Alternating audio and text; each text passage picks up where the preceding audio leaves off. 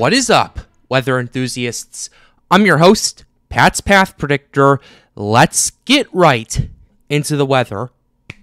Alright, so here's the situation we have for you, ladies and gentlemen. We have Lee that is currently approaching the United States, approaching New England. We have Margot meandering out in the Atlantic. And we have 97L that is continuing to get further and further organized as we look at it right here. So here's what we have from the National Hurricane Center. We're going over all three of these systems that are out here right now. Here's what we have for Hurricane Lee. This is what we got going on. Here's the public advisory. Here's the maximum sustained winds. They have reduced to 85 miles per hour or 140 kilometers per hour. It's moving north at 360 degrees at 14 miles per hour. The minimum central pressure is 957 millibars, and it's currently 230 miles west-southwest of Bermuda. So that's what we have going on right here. Lee's large wind field moving northward over the western Atlantic. A hurricane watch remains in effect for parts of Maine all the way to the U.S.-Canadian border, as well as New Brunswick. And we now have tropical storm warnings in effect for Bermuda, the Massachusetts coast, Martha's Vineyard, and that last area right here. We can show you on the cone right here. So we now have tropical storm warnings issued for Bermuda and parts of Massachusetts. I expect more to be issued in the coming days, in the coming hours, too. So we'll have to keep an eye on it as time continues to progress. Here's what we have going on. Lee is a large hurricane. Hurricane force winds extend outward up to 90 miles from the center, and tropical storm force winds extend out 310 miles from the center. A sustained wind of 39 miles per hour and a gust of 51 was recently reported in L.F. Wade International Airport in Bermuda. NOAA buoy 41048, located 90 miles northeast west of the center, has Lee packing a sustained wind of 54 and a gust of 67 miles per hour. So this thing's a pretty interesting situation. We now have storm surge numbers out as well. We have for parts of Massachusetts 2 to 4 feet, including Cape Cod Bay. So we'll have to keep an eye on that, but mainly through there, we'll go ahead and try to pull up the storm surge map to kind of give you an idea. Yeah, through pretty much 1 to 3 feet from Long Island all the way to the U.S.-Canadian border, with 2 to 4 feet near Cape Cod, Chatham, Provincetown, those areas over there.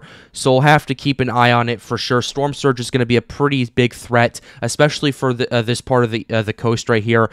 I know you're saying, Patrick, it's only 1 to 3 feet. How is this a big threat? Well, let's just put it this way. The northeastern United States is not exactly built for hurricanes, so even 1 to 3 feet of storm surge could cause a lot of damage to beaches, could cause some damage to low-lying homes if they are there. So that's why I'm saying it's going to be a big threat.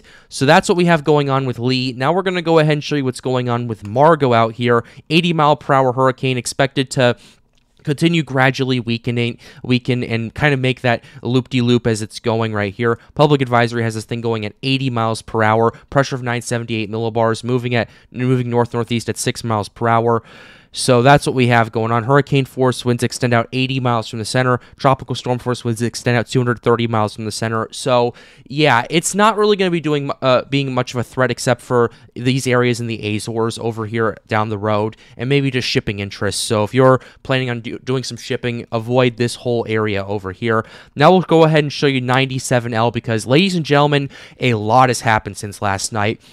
We now have a 90-90 chance of development in the next while. That means we have a 90% chance of formation in the next 48 hours and a 90% chance of formation in the next 7 days. So here's what we have going on. Showers and thunderstorms show some sign of organization in association with a broad low pressure area located midway between the Lesserantilles and Cabo Verde Islands. Environmental conditions are expected to be conducive for additional development, and the system is very likely to become a tropical depression during the next day or so, while moving west-northwestward to northwestward, at 10 to 15 miles per hour across the central tropical Atlantic. Once again, 90-90 for chances right there.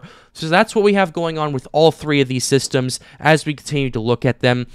Now we're going to go ahead and show you some models that we have pulled up. We'll go ahead and start with the European model. We'll go ahead and show you the 0Z right here. Here's the European as we continue to show it right here. It has Lee approaching parts of the U.S., parts of Massachusetts, Maine, Halifax, Nova Scotia, New Brunswick. So that's what we have going on. The European has shifted a bit to the east, and it's expected to make landfall near Nova Scotia right here, east of the U.S.-Canadian border right here. So we'll have to monitor that. Maine's likely going to get a lot of impacts from this. Same with Massachusetts and New Hampshire, primarily due to storm surge and maybe some wind, tropical storm force winds right there. Then we have this thing starting to ramp up in intensity. And we have a weak high-pressure system building up right here that'll push this a bit more to the west before starting to make more of a northwestern jog as time continues to go on.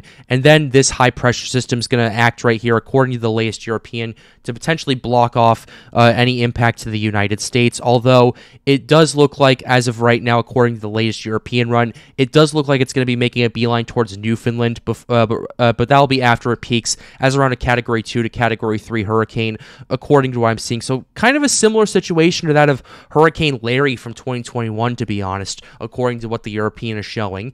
Now we'll go ahead and show you the GFS model right here.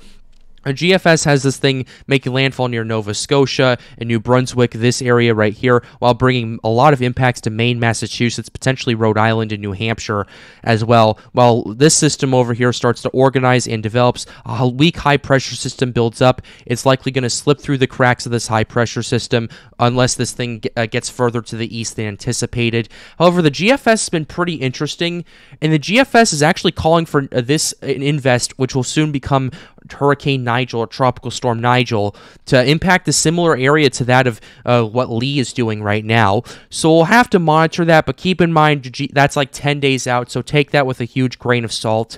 And that's pretty much all I'm going to say about that. Now I'll show you the CMC model. Here's what we have. Lee's making landfall near Nova Scotia, near New Brunswick, while bringing some impacts to Maine and Massachusetts. Meanwhile, this system over here starts to organize and develop. It looks like a weak high-pressure system starts to build up right here. And then the CMC actually has this thing making a close pass to Nova Scotia and then maybe impacting Newfoundland down the road. Keep in mind, this is 10 days out, but the CMC is kind of agreeing with what the European's saying. So I thought it'd be pretty interesting to say that at the very least. NavGem model right here. Here's the 0Z NavGem. 0Z has Lee making landfall near Nova Scotia, near Halifax, while bringing some impacts to Maine and Massachusetts. While this system over here organizes and develops, there's a bit of a high-pressure system that fades away, and then as this thing continues to move to the north and encounters this high-pressure system, we'll have to wait and see what the NavGem is saying down the road. Last one we're showing you is the Icon model. This is a similar situation, 180 hours out. Has Lee making landfall near the U.S.-Canadian border while bringing lots of impacts to Maine and Massachusetts. While this system is organizing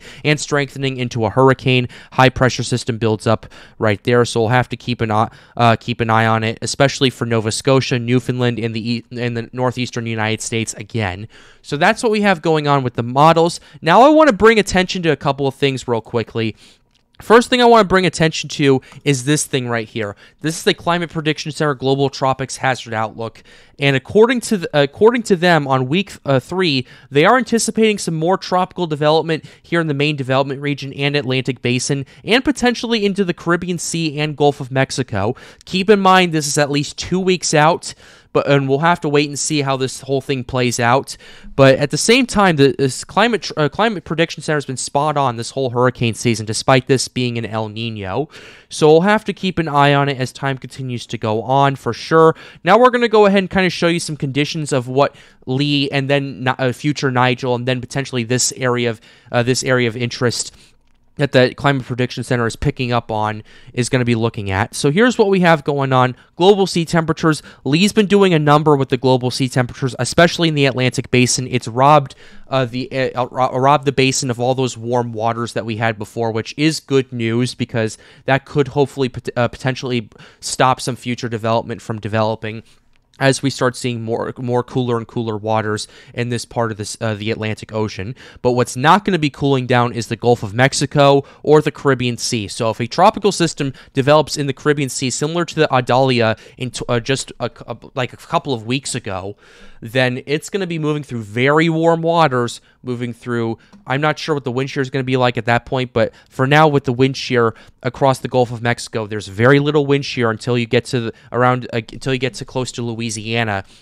in this area right there. So definitely something to monitor going forward. The shear is not going to stay like that the whole time, so please do keep that in mind. But right now, if it was to develop, there'd be little shear stopping this thing. There'd be plenty of warm water and lots of ocean heat content still in the Gulf of Mexico, and especially in the Caribbean Sea. If anything in late September moves through the main development region, passes through the Lesser Antilles, and enters the Caribbean Sea, with the ideal conditions, things could start to organize and intensify. There is still plenty of time and plenty of scenarios for that to happen in this case. So this is something we need to monitor down the road, but for now, our main focus should be on Lee over here and Invest 97L. We'll keep you updated on both of those systems. We'll also keep you updated on what the Climate Prediction Center is saying as well.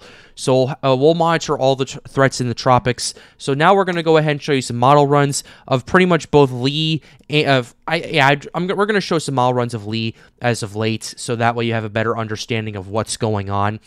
Here's the HMON's situation right here with Hurricane Lee as it's making its final approach towards the New England and Atlantic Canada. This thing continues to move pretty much due north, makes landfall at Nova Scotia near Halifax, while bringing tons of impacts to Maine, Massachusetts, potentially New Hampshire if the system gets large enough, becomes post-tropical, moves through Quebec, and that's pretty much the last we will hear of that according to the HMON. HWRF model for Lee, similar situation, continuing to move north while gradually weakening. Although the HWRF has this thing making landfall near the U.S.-Canadian border, and that's still going to bring a lot of impacts to Maine, New Hampshire, Massachusetts, maybe even Rhode Island if they get caught up in that. So we'll have to monitor the impacts for them as well. This thing becomes post-tropical, and that's the last we'll hear of that. Next thing we're showing you is the HAFS A for Lee. Continued situation where it gradually weakens as it's approaching the U.S.-Canadian border. It makes landfall near Halifax and Nova Scotia, and then New Brunswick, while bringing lots and lots of impacts to New England. I know I keep saying it like a broken record. Becomes post-tropical. That's pretty much what we have for the consensus on all the modeling so far. For the HAFS B, HAFS it making landfall a little bit more to the west, but they're all zeroing in near the United States-Canadian border or Nova Scotia. And either way at this point, this thing is so large that's going to be bringing impacts to New England. So we'll have to keep an eye on this, and we'll keep you updated here on the Pat's Path Predictor channel on Lee, on Margot, on Nigel, well, the future Nigel, rather, and we'll also keep you updated on what the Climate Prediction Center is saying for the next couple of weeks. With that being said, we're going to close the video out right here. I hope you enjoyed it. Be sure to leave a like and subscribe to the channel if you are new. It helps us out, helps us make more videos like these. The goal of this channel is to get more people engaged with weather. But with that being said, have a wonderful day, guys. Stay safe.